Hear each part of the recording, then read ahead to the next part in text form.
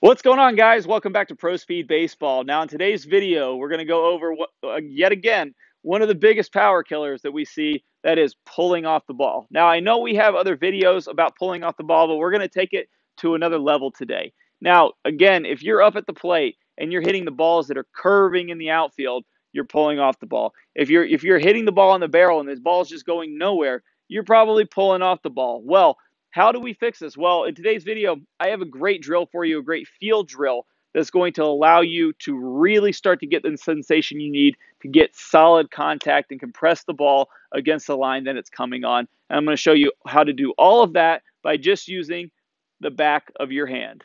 Boom! Let's go ahead and get started. All right, guys, so let's first go over what's going wrong. Now, it's no mystery at this point.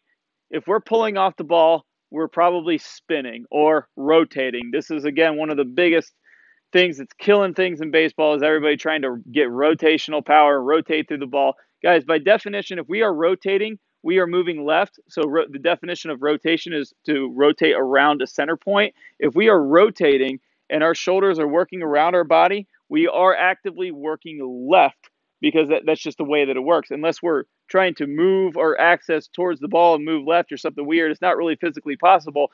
If we're moving left, we have a glancing blow on the ball. Let me show you what I mean here, okay? So if I'm coming into impact and my shoulders are rotating around my spine, again, by definition, my hands have to be going left. If my hands are going left, there's no way that I can truly hit this ball solid or compress it against the line that the ball is coming on. There's no possible way. So what we need to do is we need to learn how to basically not spin when we come into contact with the ball. It's that simple. So how we're going to use the back of our hand is we're going to show you how much of a cheater this bat is so that you can understand what you need to do to come into this ball solid. So if I take this tee right here, and I'm going to go ahead and face the camera this way.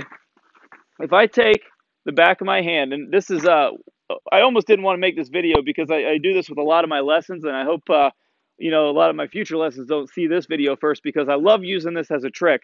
What I do is I say, let's have a who can make the loudest noise on the tee competition. And we do this with the back of our hand. So like we just talked about, we're going to use the back of our hand. So what I do is I take my hand and I simply pop the tee. And literally 100% of the time, the student on the other side of me goes up there and misses the tee completely. Now, why does that happen? Because everyone, when they learn how to hit, they have a bat in their hands. Now, of course, we need to be able to use the bat when we hit, but the idea here, guys, is that the bat is a cheater. It is a huge, long extension that we can do a lot of wrong things, and because we have 90 degrees of air, meaning left field line to the right field line, then we can get away with a lot. That's just the way that it works. So if I take the cheater out of my hand and I come into impact and I'm perfectly solid and I spin even just a little bit, I'm going to miss this tee completely. That's just my shoulder moving left about 2 inches, and that's it. And then 2 inches is a very quick move, especially with the torso rotation. That's all it takes to swipe across the ball, guys. That is insanely, insanely important. Now, here's how the bat cheats. Say I do the same thing with the bat, and I'm trying to take my hand to the ball. Okay, I've got my hands to the ball. Now, look how much length of bat I have to cheat. I can spin off this ball like crazy for a foot and a half and still make contact with the ball. Of course, not all of that is great contact, but even if we talk about the impact area on the bat, which is, roughly 10 inches, something like that, where we're going to get a pretty good shot, sweet spot right in the middle of there, we have 10 inches of play on the ball. So if I start this bat on the thick part of the bat where I'm going to get a decent hit and I start to spin, well, yeah, I'm going to have a lot of room to cheat. But we don't want to cheat. We want to get as solid contact every single time. We want to be able to come into impact and not spin off the ball and hit this ball solid. Again, if we are moving left, we are swiping across the ball. No other way around it. It's not up for debate. That's just the way that it works all the way around. So the drill we're going to do is we're going to do the backhand drill. Like I said from the intro, we are going to use the back of our hand to learn how to do this. So what I want you guys to do is I want you to get a tee if you have one. This is great to do. Or you can use like the side of a bed, something soft that you can use the back and hit the back of your hand on. And I want you to put that, whatever you're going to use, the tee, whatever it is, roughly around an impact area. So what we're going to do is we're going to set up so we can reach the back of our hand without having to bend over. I'll show you here from face on or from down the line. Okay, so I can reach this tee without having to bend over. It's going to be probably a little bit right off my instep here. And all we're going to do is we're going to start off by just backhanding the tee. So a lot of you guys, when you do this, I'm sure when you try this, you're going to try to backhand it and you're going to kind of miss it. What I need you to do is I need a solid knuckles right into the back of the tee with the back of your hand. Okay, that's what we're going to start off with. We're just going to be able to get to where we can solidly take the back of our hand and hit this tee solid every single time, even to where we could almost knock that thing over. Okay, so once you have that down, that really shouldn't take you that long because you're only going to miss it so many times before you figure out how to hit that tee. After you get that down, what you're going to do is you're going to get this bat in your hand and you're going to do some left-handed drills where you do the same exact thing. You're going to literally try to hit, and you're not going to hit your hand on the ball right here. You're going to get into a perfect tee setup with a shorter bat. So if you know the perfect tee setup from the Pro Speed hitting system, we'll know how to set up with the sweet spot of the bat behind the ball. So we know no matter what length bat we have, we're going to be in a perfect setup. So if I have the end of the bat in my hand, I know to set up back here. If I have a shorter bat, I'm going to set up where I know to set up for the perfect tee setup. Okay, so now what I'm going to do is I'm literally going to try to do that same thing. I'm literally going to try to use the back of my hand. I'm literally trying to hit my knuckles on the ball. But because I'm standing in the perfect tee setup, my hand can't physically reach the ball. But in my mind, I'm trying to hit my knuckles on this ball. Okay, so I'm literally trying to hit the knuckles. And you can see there's no spinning through that shot. And it's a lot easier to do just with your left hand. Because when everybody throws the right hand on the bat, they tend to want to start to spin. So what we're going to do, again, we're going to get some swings where we're just trying to take our knuckles right to the ball. Let me show you one here from face on. Okay, so again, I'm choked up. I'm in my perfect tee setup. And we're going to go trying to hit our knuckles on the ball, just like we did from the first drill.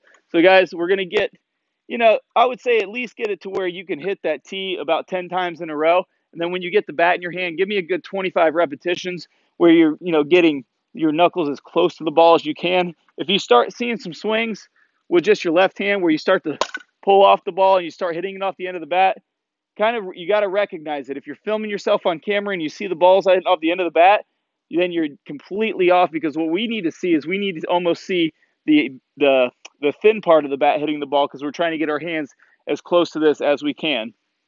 So after we get those 25 repetitions in with just our left hand, all we're going to do is we're going to use that same feel with our backhand to take some full swings with the bat. We're going to work up our 25 to 50 to 75 to 100% repetitions like we do in all the drills in the Pro Speed hitting system. We're going to work from slower to faster. So what I'm going to do is I'm going to load stride right here, get my speed load and my pro stride. And from right here, I'm just going to have that same feel like I'm backhanding the ball at about 25%. Okay, so right there, I know my hands are going right to the ball. I can kind of feel the back of my lead hand going to the ball. Okay, we're going to get 25 repetitions at 25%, get another 25 at 50%. Again, we're going to go from the load stride position, make sure the back of our left hand is going towards the ball. And really, guys, I mean, even doing this drill right now, I can definitely feel some really, really good contact, just simply because I'm guaranteeing zero spin through impact. So again, we're going to go to 75% from the load stride position. Again, I'm literally just trying to get my left knuckles, my lead knuckles, as close to that ball as I possibly can. Okay, and again, guys, I mean, it's just insanely solid. When you do it right, there's really no mistaking it. So we got 25 more repetitions at 75%, 25 more at 100%. And guys, it's more of a feel drill because we can't really get our left hand to the ball, but understand that if we're spinning, we're pulling off the ball, we're glancing across it. It's the worst thing that we can possibly do as a hitter. Get this drill in, understand the fact that the bat's a cheater. Don't cheat yourself. Come into the ball with solid contact and start taking advantage of all the speed you're creating in your swing. Hey guys, I really hope you enjoyed this video and you learned a little bit more about your swing today, and it's going to really help you increase your power at the plate. But stay tuned. I got an even better bonus video coming up for you. If you click on the link that pops up in the iCard or in the description below, you can check out that entire video absolutely free. It's one of our premium videos from our membership website, and I think you guys will really enjoy it. Thanks again for watching, guys. Good luck with your games, good luck with your swings, and we'll see you guys soon. Today, I'm going to show you the #1 move that kills bat lag. But most importantly, we're going to do a drill that will instantly give you a tight transition into bat lag and have your swing looking drastically better today. The move that I'm talking about here is when we're going into our transition and the bat lays down, and now the only thing that we have to rely on for bat speed is our pure strength. From Mike Trout, he does this really, really well. You'll see as we pause him here in the max bat lag position, his barrel is really high, and you can see that it's barely dipping into that line. You can imagine if this was a nail and this bat was a hammer, if I was trying to hammer this nail in like this would be kind of like me dumping the bat. But if I'm letting this hammer swing